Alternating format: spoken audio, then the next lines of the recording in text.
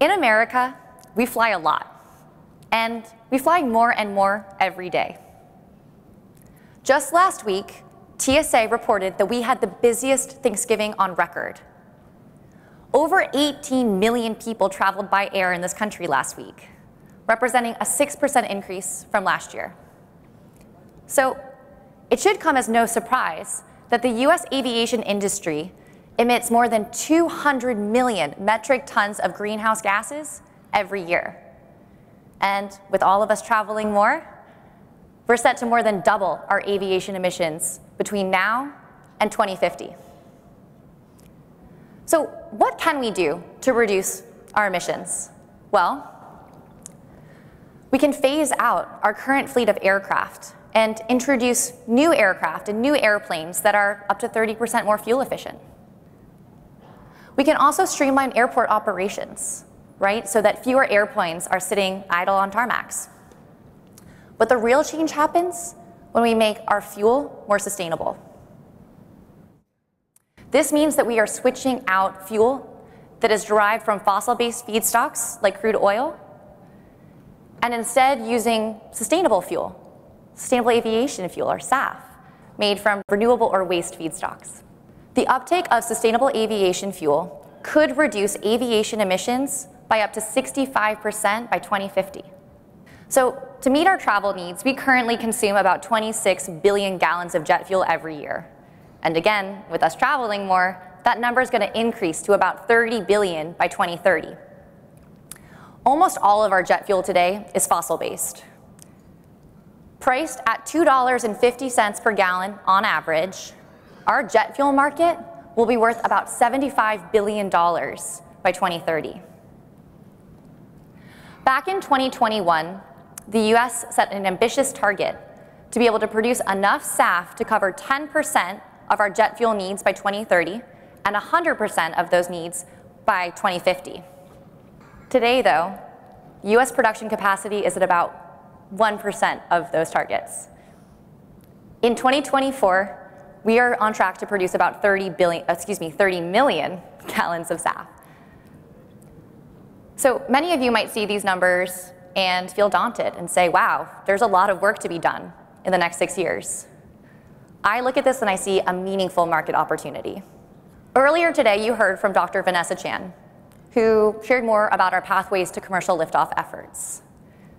Really, these liftoff efforts are meant to answer one single question. What will it take for us to collectively scale these critical clean energy technologies into a commercially viable market?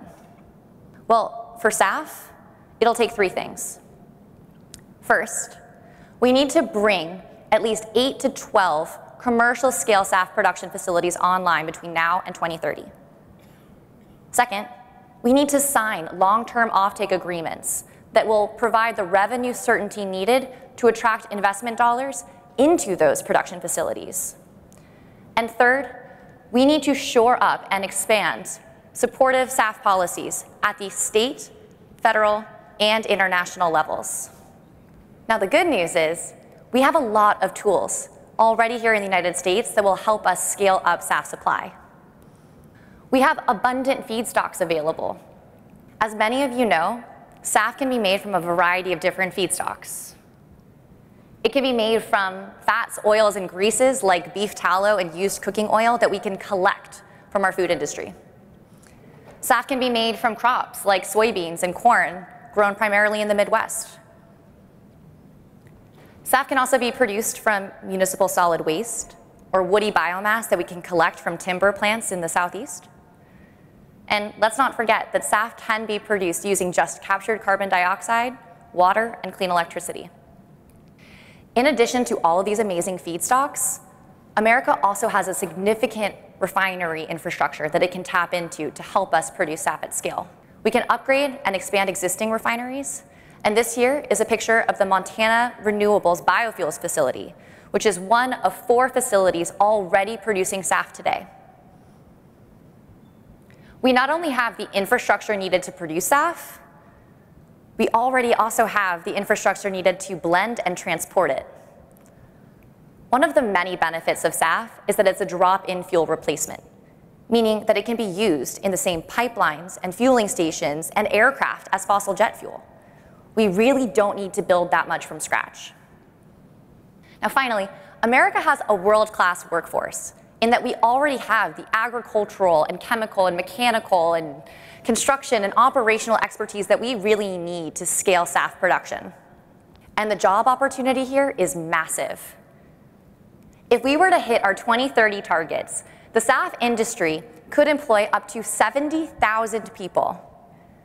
And let's not forget that many of these jobs will be in rural and agricultural communities in which the production and collection of those feedstocks I mentioned is paramount. Okay, so we have the feedstocks, and we have the infrastructure, and we have the workforce to scale SAF supply. What's the holdup? Well, in a word, it's cost. SAF costs between 2 and 10 times more than fossil jet fuel. Now, part of this is due to the fact that SAF production technologies are more nascent and they haven't benefited from learning curves. But the other part of it is a little bit more systemic. The costs of the clean feedstocks that I talked about are inherently more expensive than crude oil. And so for airlines that operate with single-digit margins, it becomes difficult to procure this clean but more expensive fuel at scale. Fortunately, there are a variety of different levers that we can start to pull to scale SAF offtake. Let me maybe walk you through one example. This is an illustrative example of SAF that's produced here in the United States and sold in the state of California. So to offset part of these unit production costs, a SAF producer might be able to sell its credits that it earns under state level and national clean fuels standards, perhaps to oil and gas companies that can't meet those standards themselves. The production cost could be further decreased thanks to the value of different tax credits issued at the national level or also the state level. And I'm thrilled to share that there are more and more state level SAF and clean fuels tax credits being implemented every day. Much of the residual green premium can be further bought down by Scope 3 off-takers. There are a variety of different corporates out there that are interested in offsetting their emissions associated with business travel and other operations. Now, they're less interested in the fuel, but rather more interested in the emissions benefit associated with that fuel's production. A certificate that represents that emissions benefit could cost anywhere between $100 and $1,000 per ton, depending on the SAF feedstock, technology, location, and carbon intensity. So that then leaves us with the airlines, who could potentially be able to procure this fuel at or near price parity with fossil jet fuel. We're already beginning to see some of these multi-party offtake agreements unfold in the market, thanks to early movers like Citi and the members of the Sustainable Aviation Fuel Buyers Alliance. And I think I've seen a few of them out in the audience. But we need many more of these transactions if we are to scale up SAF. Now, I'll also call out that voluntary demand isn't limitless. We will also need to ensure that SAF that's produced domestically here in the United States can qualify for SAF mandates overseas.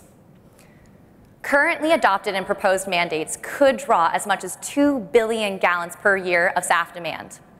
And this number is going to increase significantly in the years after 2030. Already, we're beginning to hear about US producers who are planning to produce their SAF here in the US, taking advantage of the resources that I mentioned, and ship it overseas so that it's eligible for these mandated programs.